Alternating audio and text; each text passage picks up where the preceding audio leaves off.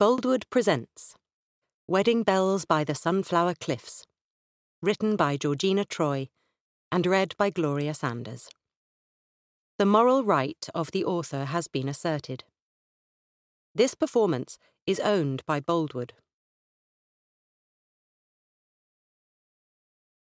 Chapter 1. Sometimes I just want to grab life by the balls and kick the hell out of it. Izzy Lelivre slammed down her mug, splashing the bank's overdraft rejection letter with cold coffee. And other times? Asked her mother, Cherry, not bothering to hide her amusement. She was busily creating another of the huge sculptures which were her source of income. I just grab the nearest toffee crisp and eat it. It's just money, darling. And there are other banks you can approach. Izzy frowned, thinking back to all the paperwork she'd collated for the meeting. I gave them everything they asked for. He laughed at me as if I was some silly woman playing at building up a business.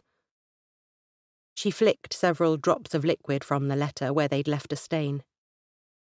Why didn't he take me seriously? Cherry shook her head, her mop of blonde hair wobbling. Maybe you tripping over your own feet as you entered his office wasn't the sort of entrance he expected from a professional businesswoman. He's still a git. And he was a bit pompous, now I come to think of it. I guess. Make me a tea, darling. Cherry indicated her well-used kettle on the recycled melamine work surface. Raspberry leaf? No, Isabel. This is me you're talking to. You know I only have that in the cupboard for the odd occasion. Make me some proper tea. Izzy walked over to the small, cluttered worktop in her mother's studio and put the kettle on. Her mother had been on a diet for as long as Izzy could recall, which was probably why she kept various boxes of teas she'd almost certainly never finish. Izzy made the tea in one of her mother's pottery mugs and carried it over to her, placing it on a small messy table next to her elbow. Studying the sculpture her mother was working on, Izzy narrowed her eyes.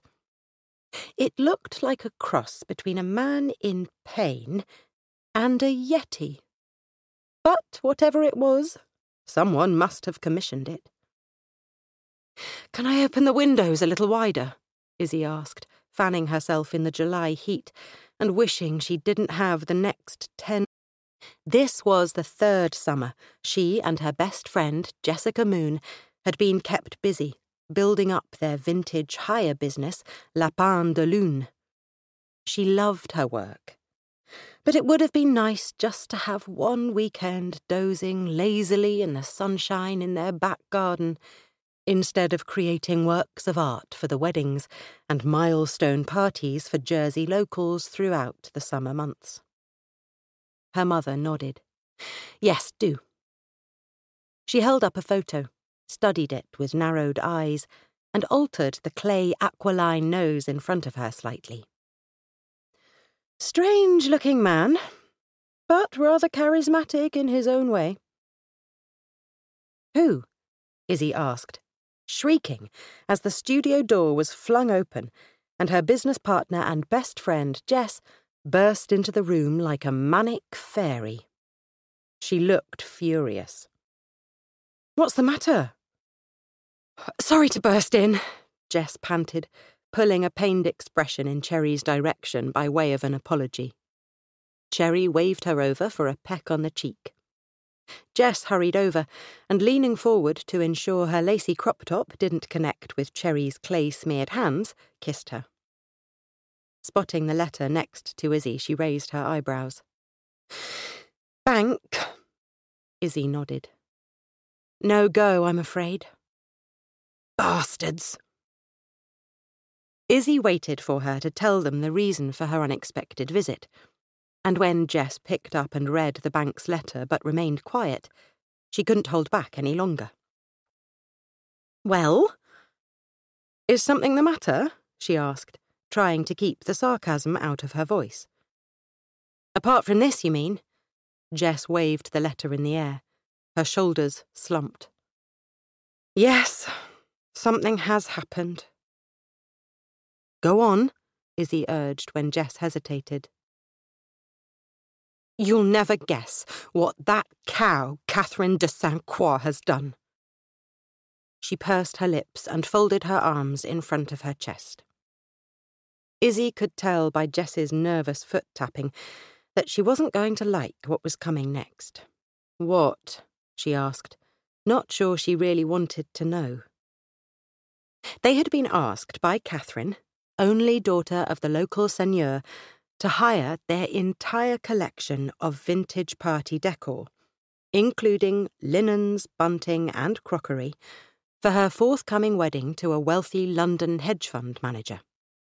The booking had been for 3 consecutive weeks, including the stay of various house guests at her father's manor house for the lead-up to the wedding. Dread seeped through Izzy. Please don't tell me she's changed her mind about getting married. No, Jess snapped, hands now perched on her slim hips. Izzy sighed. Thank heavens for that. They've only gone and bloody eloped. Why? Cherry asked, stepping away from her masterpiece, intrigued. No idea. Romantic, though, don't you think? Izzy waved her hands in the air. Hello? Never mind her love life, what about our business? Jess seemed to deflate in front of her. We're screwed. Snot-nosed little madam, I never liked her. Cherry pulled off the pink and green silk scarf she tied around her hair when she was sculpting and threw it to the floor. All 3 watched it glide down slowly, failing to give Cherry the dramatic effect Izzy suspected her mother had been after. No one treats my daughter like that and gets away with it.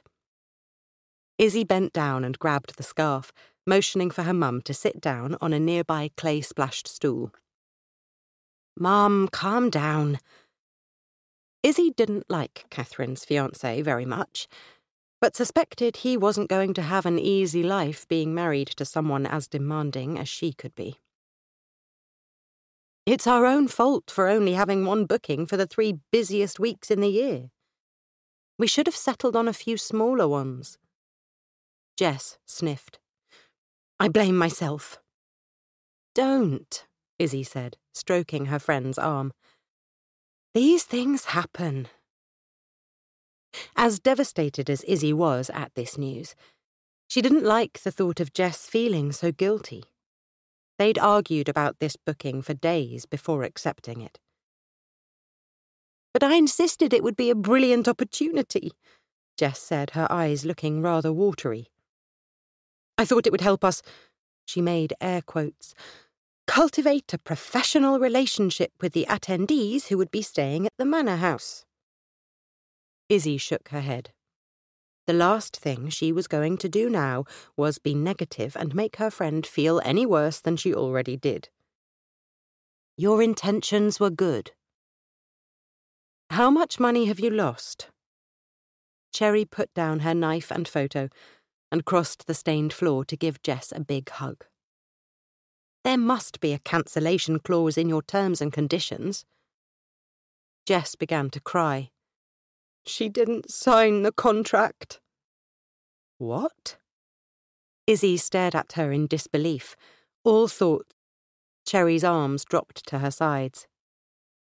Jessica, please tell me this isn't as bad as I presume.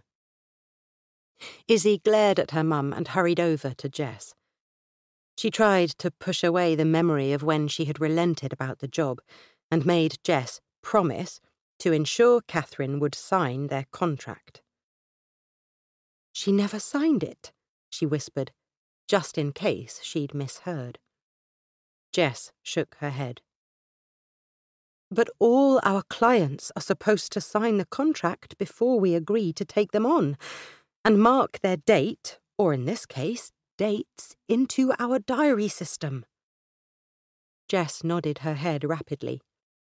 Yes, I know. And ordinarily we'd be covered so that in the event of a last-minute cancellation, her father would still have to pay us a cancellation fee. Yes, with the amount increasing on a sliding scale as each day passed closer to the wedding. She took a deep breath, desperate not to give in to the panic rising in her chest. Jess, I thought you said it was all in hand. Jess sniffed, and pulling a tissue out of her denim shorts pocket gave her nose a good blow. It was. Sort of, she explained. I'd been phoning her every day, and Catherine kept promising to get the contract back to me. This morning, knowing it was getting really close and that you'd have a fit if you knew she still hadn't signed it, I drove to the manor to find her. She groaned, covering her face with her hands. Go on, Cherry urged, going back to sit at her stool. That's when they told me she'd bloody eloped. Oh, Izzy blinked away tears. We did take a deposit though, didn't we? Jess nodded between gulping sobs. When I confirmed the initial booking. Light-headed with relief that all their hard work hadn't been for nothing, Izzy grinned. Thank heavens for that. She gave her mother a reassuring smile. Cherry's expression remained stern. How much? Jess winced. 10% of the total estimate? Is that all? Izzy understood her mother's shock. She was pretty shocked herself, and couldn't believe what she was hearing. Only 10%. She didn't ask in front of her mother why Jess had lowered the deposit from their usual 25%. It wouldn't make up for having no bookings at the busiest time of the year. Hadn't Cherry nagged them time and time again about needing to toughen up if they wanted Lapin de Lune to survive? She ground me down, Jess said eventually, not looking either of them in the eye. Izzy spotted her mother's tight-lipped irritation, and, not being in the mood for one of her tirades, decided to back Jess up. We were hoping to make contacts from Catherine's wealthy family and friends for more weddings and parties, so only asked for a smaller percentage, Izzy explained. It was stupid. It was extremely stupid, Cherry snapped, shaking her head, her blonde curls bouncing wildly around her head. Honestly, girls, you're supposed to be professional event planners.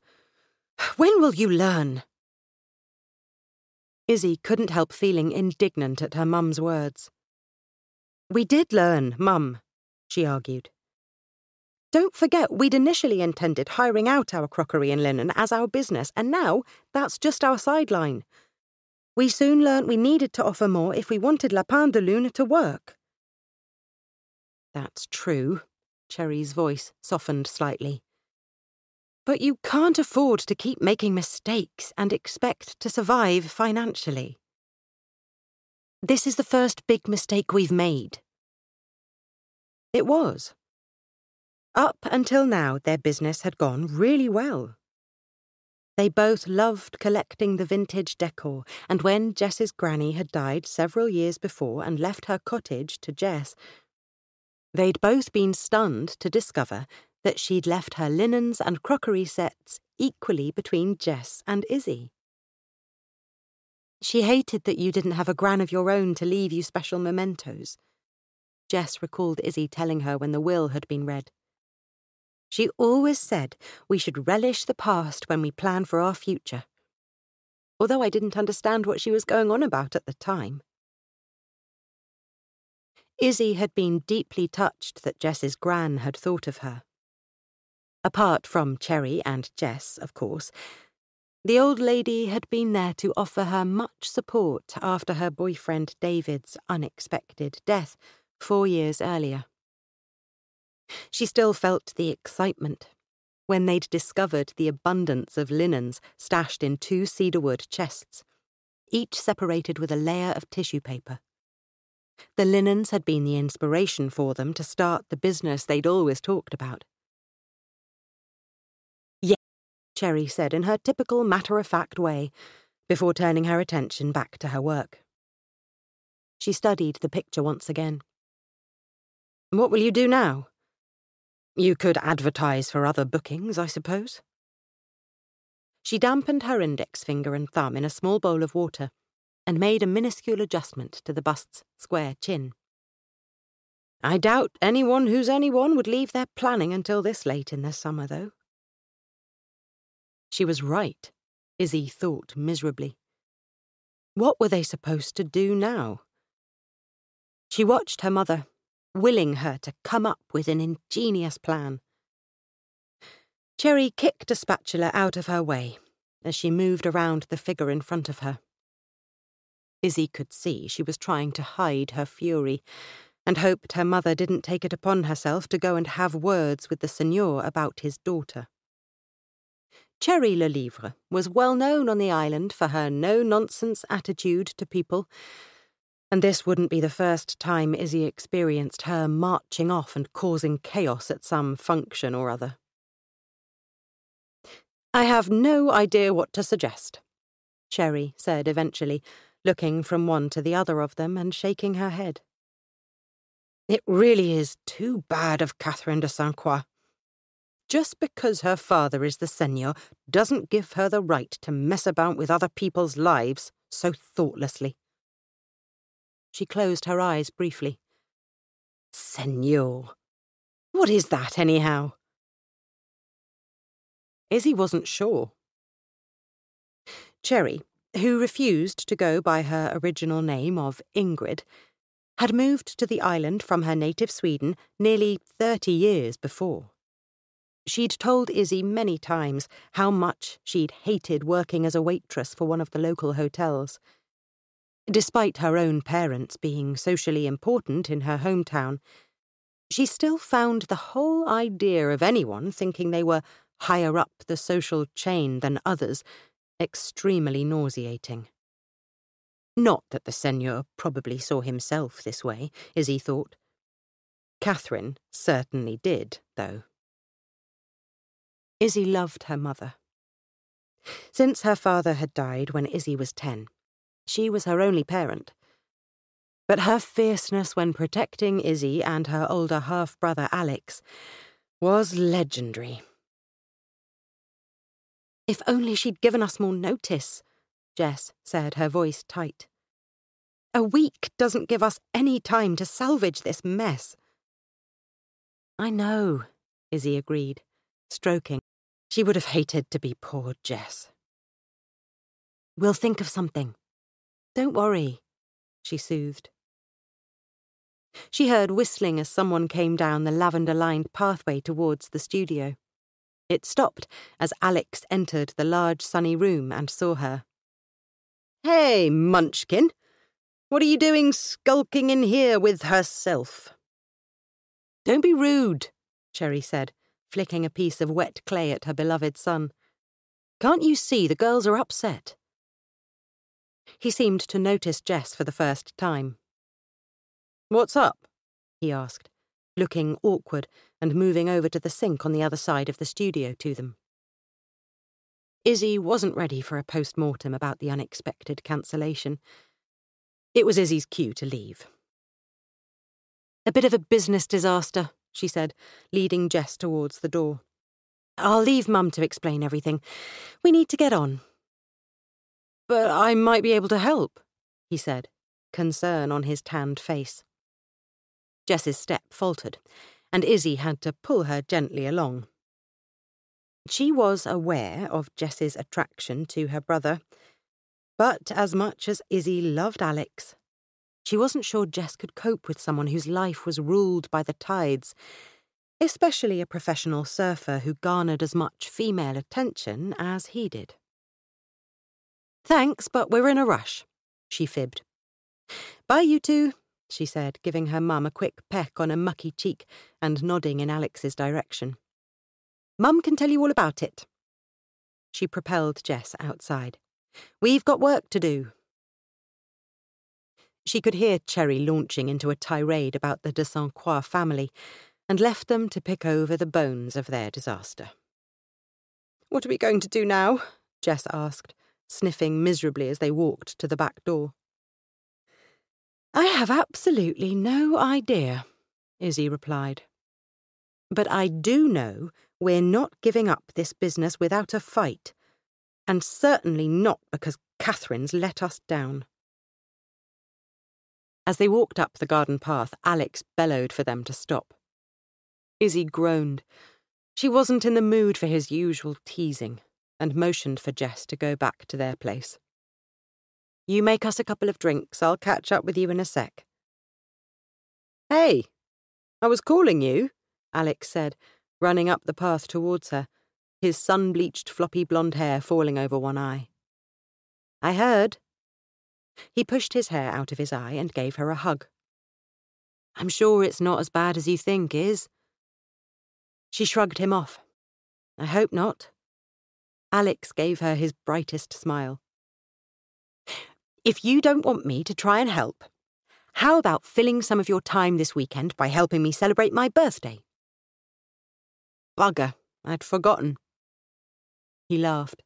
"That's fine, little sis," he said, ruffling her hair and making her scowl at him. "Get off, idiot." "Agree to come to my party, then?" "Why?" He never usually asked her to join him at parties. "It's a party, Iz. You might enjoy yourself." "Party?" Jess said, appearing next to Alex, blowing her nose and looking a little less forlorn. Izzy pulled a face at her friend. She guessed she wouldn't have gone too far. "Yeah, it's tomorrow night at the dive," he said, smiling at her appreciatively. Jess dabbed at her damp eyes with a corner of her tissue. Izzy could tell she was perfectly aware she was showing her enviably long legs off to perfection in her tiny denim shorts. She sighed, causing Alex to grin knowingly at her. "It'll do you both good to have a bit of fun for a change," he said, winking at Izzy and trying his best to be persuasive. She barely contained a groan. Watching her brother and Jess was almost like seeing two peacocks showing off. "We've got so much to do, though, Alex," Izzy argued. "You're always working too hard." Unlike him, she thought. "Great. I suppose all the people you've invited will be surfers and beach bums," Izzy teased, beginning to warm to the idea. He laughed. "Of course. Who knows, you might surprise yourself and like one of them. Or even," he widened his eyes in mock shock, "have fun." Jess giggled. "I think we should go, Iz. We can have a few drinks, a bit of a dance, and forget about this bloody mess for a bit." Izzy thought for a moment. What else would they realistically be doing on a Saturday night? All they could do was phone around their contacts, update their website, and put the word out on social networking sites that they were now available for last-minute bookings. It was all so humiliating, and not the sort of image they were hoping to project. So much for the well-organised business persona they were hoping to build locally. "I suppose we don't need more than a few hours to get everything in place," she admitted. Jess was right. It would do them good. Later that afternoon, the two girls were repacking the linen for Catherine's wedding into boxes in the tiny living room of their Rosal Bay cottage. They worked quietly, each lost in their own thoughts, till Izzy felt compelled to check yet again if anyone had contacted them about a booking. She stood up and stretched, glancing outside. Their lawn was awash with daisies and buttercups. "We really need to mow soon, you know," she said, reaching for the laptop and opening up their website. "Never mind the garden," Jess said nervously. "Anything online?" Izzy shook her head. "Nothing." Jess sighed. "It's all my stupid fault. I should have listened to you." She placed the lid over the last box and carried it over to the table at the far side of the room. "I'm sick of being miserable," she said, a hint of the Jess Izzy knew seeping back. "Let's go for a walk along the harbour wall and treat ourselves to a chocolate mountain." Izzy smiled, even though it really was too warm to enjoy a hot chocolate. "Oh, yes," she said, relishing the elaborate drink, desperate to keep the positive vibe going. Jess pushed a tenner into her back pocket, and they headed outside. She leant against the low garden wall, which boasted ormer shells along the top. Grazing her hand lightly across them while Jess locked the door, she turned her face up to the early evening sunshine. She couldn't imagine ever tiring of living in this pretty island. "Bloody Catherine, eloping like that," Jess said almost to herself. "I know it was stupid not to get her to sign, but there's no point in us wallowing." "Exactly," Izzy agreed, linking arms with Jess as they turned and walked along the narrow road towards the pier, the sun warming their bare arms. "We knew we'd have to take a few chances, and sometimes they don't pan out. This was one of those times." "I suppose it was," Jess said, smiling for the first time that day. The wide granite pier was busy with others making the most of the summer weather. Izzy loved this place, with its pretty little houses and huts on the left and the tiny C-shaped bay to their right. She looked down onto the tourist-packed sandy beach.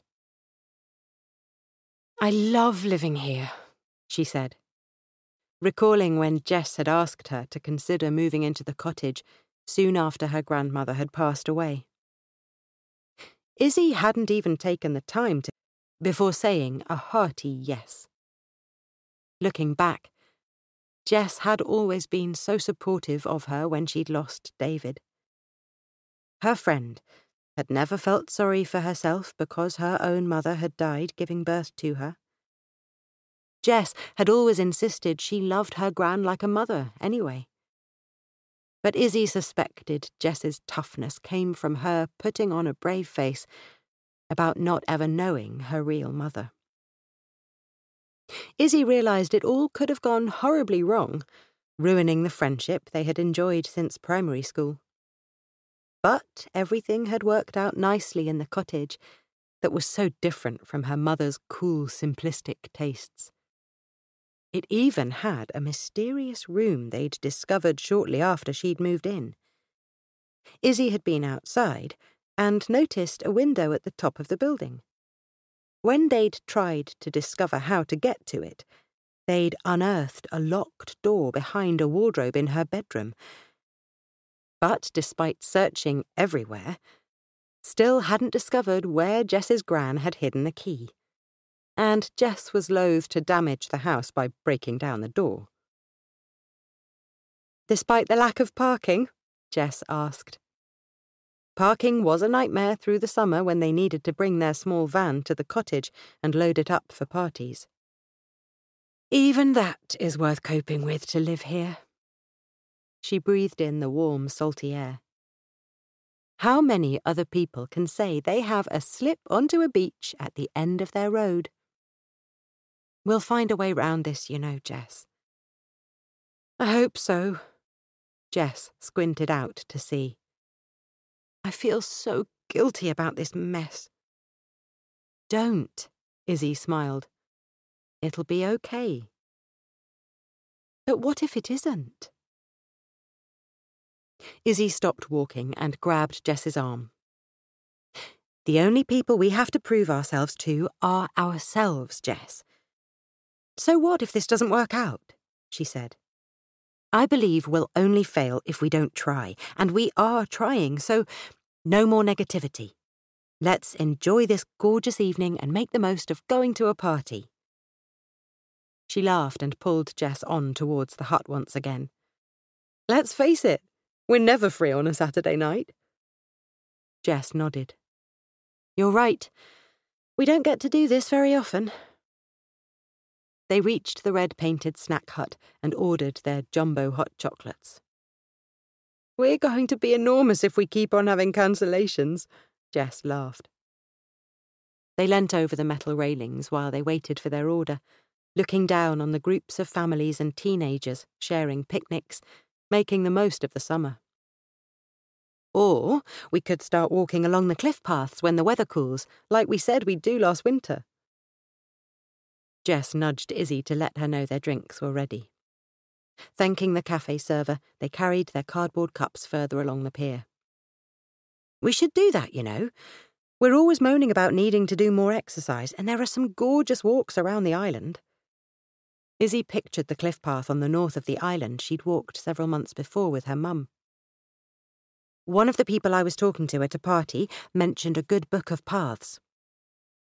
Izzy pulled the chocolate flake from her drink and bit into it, moaning happily. "I think it's a good idea. I'd rather burn off calories walking.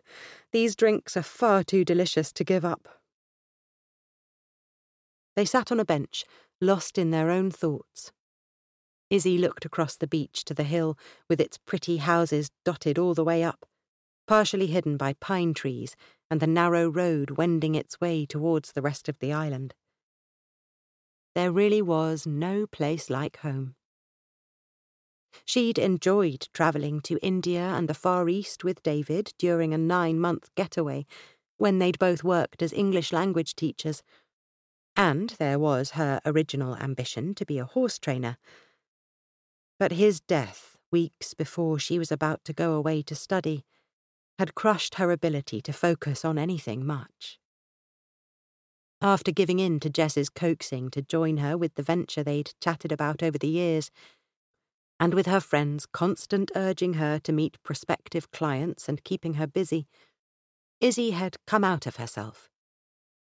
They'd worked hard building up Le Pain de Lune, and eventually she'd stopped cursing fate for stepping in and guiding her on a different future to the one she'd expected. "We're pretty lucky, Jess," she said, taking a tentative sip of her hot drink.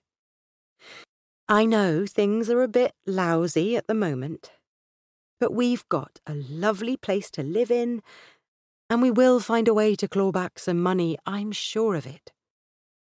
Jess shrugged. "We'll give it a go, and we can always go to Plan B if we don't find a solution." Intrigued, Izzy raised her eyebrows. "And that is?" Jess laughed. "I haven't figured it out yet, but I will." Chapter 2. The club was packed, but it wasn't hard to locate tanned, and even the less attractive of his friends seemed to have some appealing quality about them.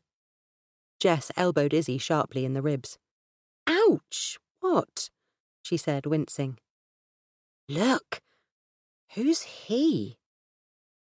She gestured towards a tall, dark-haired man who had olive skin and slate-black hair, and was laughing with her brother. He looked like a 1920s silent movie star.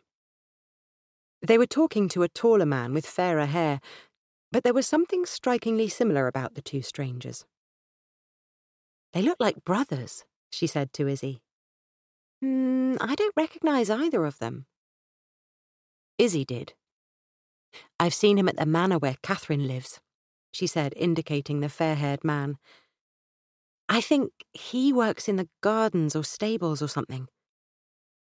She didn't mention she'd spotted him galloping across one of the fields a few weeks before as she was dropping off a wedding plan to Catherine. She'd nearly had palpitations at the sight. It was like something out of a period movie, very Darcy-esque. She sighed at the memory. "Poor sod, working for that cow. Gorgeous, though," Jess said, flicking her long dark hair. "Mind you, he's not as pretty as your brother. A bit too rough and ready for my liking." "Please don't go there, Jess. Alex is fine as a brother, but he makes a horrible boyfriend. I don't think he understands the concept of one man for one woman." Izzy had known about her best friend's crush on Alex for years. She'd even teased her on the odd occasion, but secretly hoped they didn't ever get together. Someone would end up getting their heart broken, and she'd be stuck right in the middle. "Come on," Jess said, grabbing her by the elbow. "Let's go and introduce ourselves." By the time they reached the table, the dark-haired man had gone. Izzy stifled a sigh. She spotted Alex waving at them and pushed their way through the crowd to get to his table. He stood up to greet them.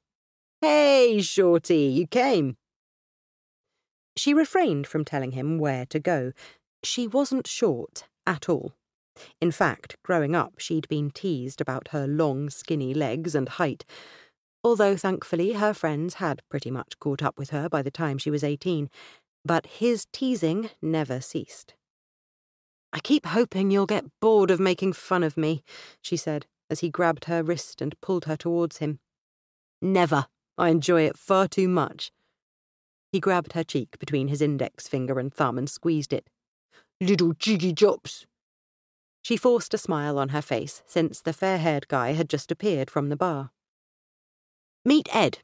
He's an old schoolmate," he said.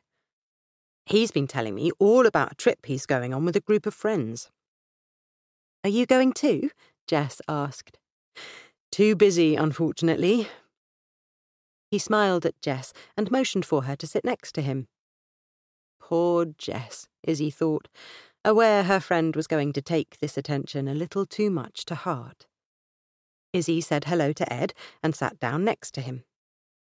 He narrowed his eyes slightly. "Haven't I seen you at the manor?" Izzy nodded. Not wishing to think about Catherine and their awful dilemma, she forced a smile. It wasn't difficult to pay attention, as he was incredibly handsome. "So, tell me about your trip, then." Alex disappeared over to the bar, leaving Jess and Izzy to listen to Ed. He was very well-spoken, which wasn't surprising if he'd attended the most expensive school on the island, as Alex had done. 10 of us are picking up a yacht at Le Vieux Port in Marseille and sailing down to Nice over the next 3 weeks. "Sounds amazing," Izzy said truthfully. "Have you done this sort of thing before?" He shook his head. "No, but a close friend delivers yachts to people as part of his job. He's delivering this one for a friend of his, and the friend suggested he take some people along for the ride." "I wish I could do something like that," Jess said, looking across the room at Alex leaning over the bar as he gave his order to the attentive barmaid. She crossed her long bare legs when he turned to look in their direction. "Has Alex told you about our disaster?" Izzy glared at Jess, not wishing to insult Ed's boss's daughter at a party. "Ah, Catherine's elopement. Yes, I heard about that," he said, looking slightly awkward. "How did it affect you two?" Izzy explained about their event planning and hiring business, and their stupidity at not making Catherine sign their contract. "So, you see, we're a bit stuffed at the moment work-wise, and this is supposed to be our busiest time of the year." "I'm sorry you've been left in such a difficult position. Catherine can be very thoughtless at times." That was an understatement, Izzy said to herself, but nodded.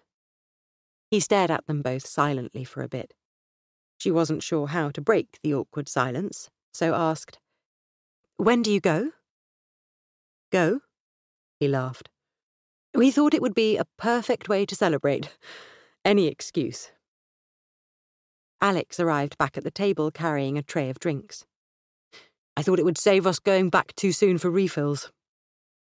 Typical Alex, always ready to save any time he could, Izzy thought. "Cheers," she said, taking a vodka and tonic. Jess gave him a wide smile that went on for rather a long time, Izzy thought, though he didn't appear to mind. "I met your father recently with Alex," Ed said. "He's a fun guy." "He's not my dad, only Alex's." Ed looked mortified. "Hell, I'm sorry. I never think before opening my mouth." She didn't believe that for a second. Wishing to put him at his ease, she placed a hand on his forearm. It was impossible to miss the hard muscles under his blue shirt. Working outside had a lot to answer for, it seemed. It's fine. Alex's dad was Mum's husband, and mine was a boyfriend she met when he was away on business. She smiled to soften her words. I'm surprised you don't know that bit of scandal. It's still very much on the locals' lips. He shook his head. Must have been before I came over here. I'd have loved my dad to be a flash businessman like yours, Jess said to Alex, her head tilted to one side. This was getting a little worrying. Jess, Izzy said, widening her eyes for emphasis. Can I have a quick chat in the ladies? What? Oh, all right then, she said, getting up. We won't be a sec. Izzy ignored Alex's amusement as they left the table and grabbed hold of Jess's arm, pulling her into the ladies' room. What are you doing? Nothing. She looked so angelic that if Izzy didn't know her quite so well, she'd believe her. I know my brother is only 3 years older than you, but he has so much more experience than you do. And I just know that he'd end up hurting you.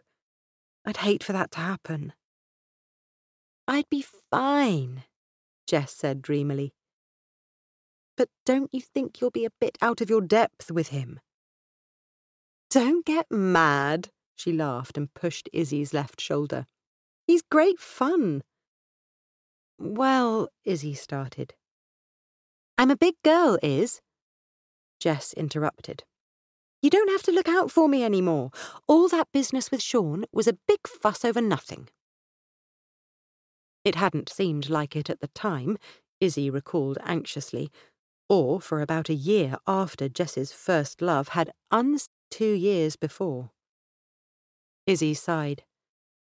I'm just worried about you, she explained, disliking the tug of guilt, as she tried to persuade Jess that Alex wasn't someone she should bother with. Alex might say all the right things, Jess, but he's no Prince Charming. It wasn't like Jess had ever taken her advice over anything anyway, so she freshened up, reapplied her pink lip gloss, and they returned to the table where several others now congregated. Don't you think, Iz? Alex shouted, waving them over. I was telling Ed about Mum's latest creation in her studio. I thought it looks like an ugly bear. Izzy laughed. He's right, but someone will be paying a small fortune to own it. We'll never make a fortune now, small or otherwise, Jess pouted.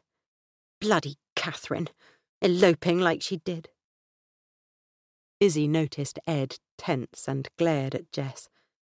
Didn't she realise how awkward this must be for him? Although aware he and Catherine probably got along, it was hard to imagine someone as snobby as her spending time with a bloke who worked at the manor. Then again, Izzy thought, taking in his handsome face and broad shoulders, you would have to be a nun not to appreciate Ed's physical attributes. Ed downed the remnants of his pint. Why don't you two come with us on the yacht? Izzy frowned. Sorry? You said you had nothing on for the next few weeks, so why not come with us? Jess squealed and beamed up at him. We'd love to! Horrified by Jess's sudden acceptance, Izzy asked, But how much will it cost? She ignored Jess's loud groan. Someone had to think about money. Hadn't they only this afternoon been fretting about their lack of it? Not much, he said. We don't have to pay to charter the yacht, so it'll be your contribution towards food and fuel. Oh, and your travel costs to Marseille. We'd go via Paris, where you can meet the others at my parents' house nearby. He gave them both a smile. Yes? Jess and Izzy exchanged glances. When he put it like that, it did seem doable. She contemplated his words for a few more seconds. She had a small balance in her current account, and it wasn't as if they had anything else to do in Jersey at the moment. She could see Jess studying her face. Without speaking, but his lips drew back into a wide smile. 2 of the people coming are here tonight.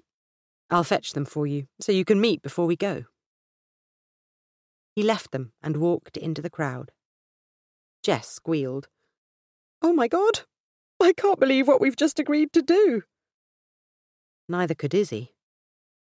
She looked across the room at Ed, who stopped in front of 2 guys who were being chatted up by a group of girls. One of them was the dark-haired man they'd seen talking to Alex earlier. Are you 2 nuts? Alex snapped. Alex rarely shouted at her, and never at Jess, so they both stared at him in shock at his outburst. What's the matter? Izzy asked, noticing Jess's crumbling expression. Alex leant closer to them. You don't know these guys. He narrowed his eyes. Why would you agree to go on a cruise with them and their friends? But you said you went to school with Ed, Izzy snapped, furious with him for stating the obvious and making her consider something she'd rather not. Are you saying Ed is someone we should steer clear of? Alex sighed heavily. No, he's a great guy, but you don't know the others, do you? She shook her head miserably. No. Look, shouted Jess. Here they come. The 3 of them sat silently watching Ed lead 2 friends over to their table, one dark, one blonde. They were smiling and seemed friendly enough to Izzy.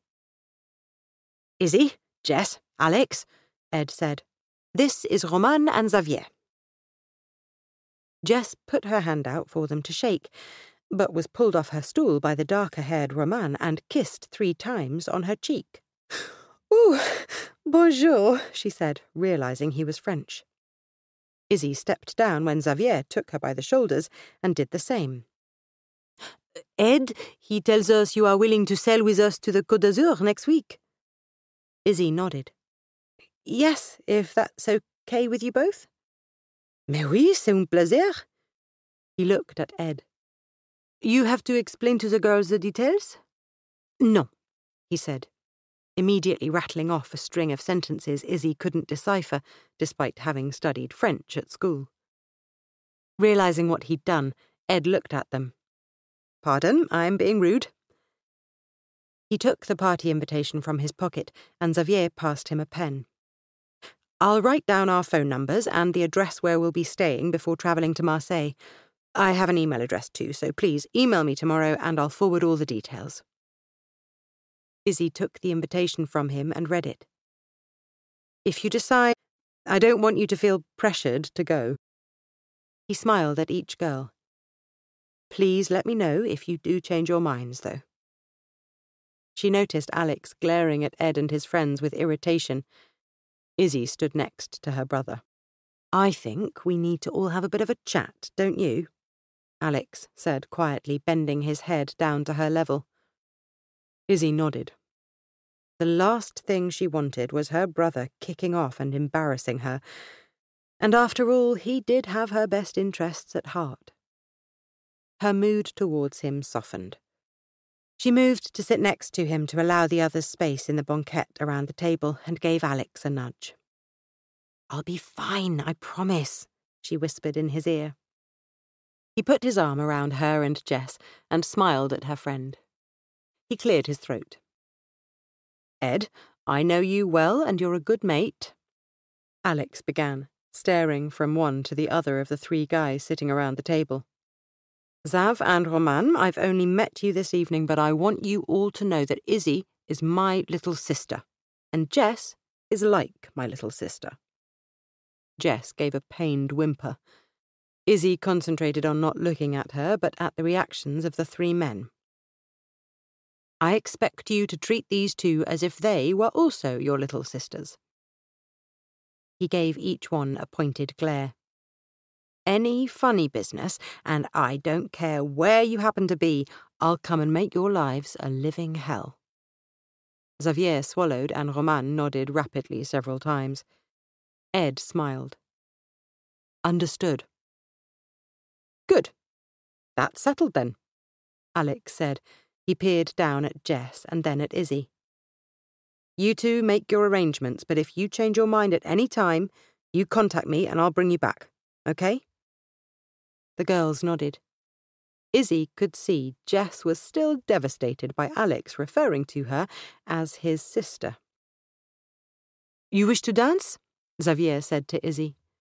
She instinctively glanced at Ed, though she wasn't sure why. Maybe it was because, as handsome as the Frenchman was, she couldn't help feeling drawn to Ed. He gave her a hint of a smile. Yes, okay, she said, taking Xavier's hand and being led onto the dance floor. Jess and Roman followed closely behind them and danced to No Church in the Wild. You have been to France before? Xavier shouted over the music. The girls nodded. Yes, many times, but not to the south of France, Izzy said. Nor on a yacht, Jess added.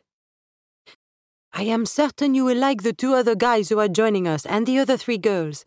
We know most of them since we were children. Roman laughed when Jess got carried away, as she often did on the dance floor, and twirled around him, giggling. They will love you girls, you are so, how you say? Fun? Jess offered, waving her arms in the air. Exactly, you are fun. He laughed and copied her. Izzy smiled at Xavier, who shook his head in mock horror. Roman is always like this when he has consumed 1 or 2 drinks. Izzy nodded in Jess's direction. They'll get along well, then. He leant closer and in a loud whisper said, Do not worry. I know we are strangers to you now, but we are good people. I am sure you will feel happier when you meet our mother and father at our home where everyone will stay before leaving for le Vieux-Port in Marseille. Izzy made a mental note to relay this snippet of information to Alex. He would be much happier knowing that. I look forward to meeting them, she said honestly. Chapter 3. Izzy leant over the back of the ferry, feeling more seasick than she could have ever imagined, and wondered what the hell she'd been thinking agreeing to spend almost 3 weeks on a boat.